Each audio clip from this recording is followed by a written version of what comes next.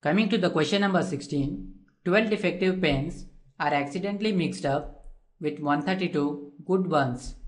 It is not possible to just look at a pen and tell whether or not it is defective. One pen is taken out at random from this lot. Determine the probability that the pen taken out is a good one. Moving on to the solution. First, let us write the given data. Number of defective pens equals to 12. Number of good pens equals to 132. Total number of pens in the lot equals to 12 plus 132, which is 144.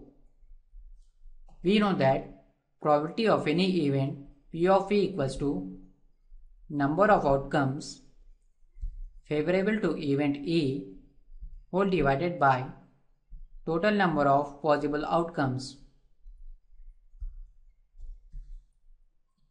Here, let G be the event that pen taken out is good one.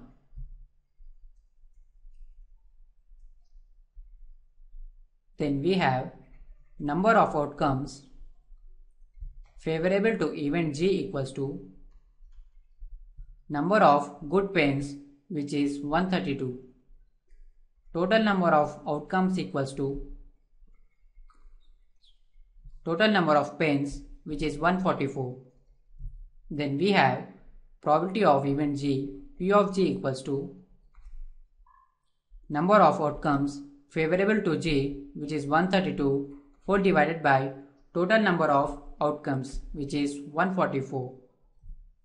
Here, 12 is a common factor of both numerator and denominator. 12 goes in 132 11 times and 12 goes in 144 12 times. Therefore, the probability that the pen taken out is a good one is 11 whole divided by 12.